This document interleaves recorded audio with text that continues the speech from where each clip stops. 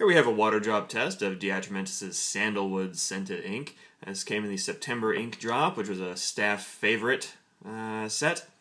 This one is not really my favorite. I tried it out in my Lamy Next. It was actually the very first ink that I put in that pen, and it's a really nice looking ink. It's got great shading. It looks good. The problem with it is that it smells really strongly of sandalwood. Very strong scent on this one, and it's super lubricated, so it skips all over the place. It kind of skates across the paper. If you ever had a super lubricated ink, you'll know what I'm talking about.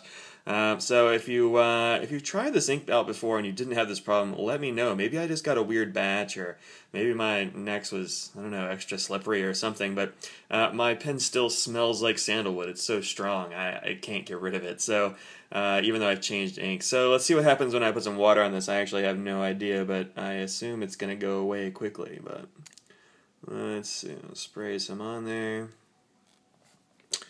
You can see a little bit of it releasing, but not too much. It's kind of just hanging out.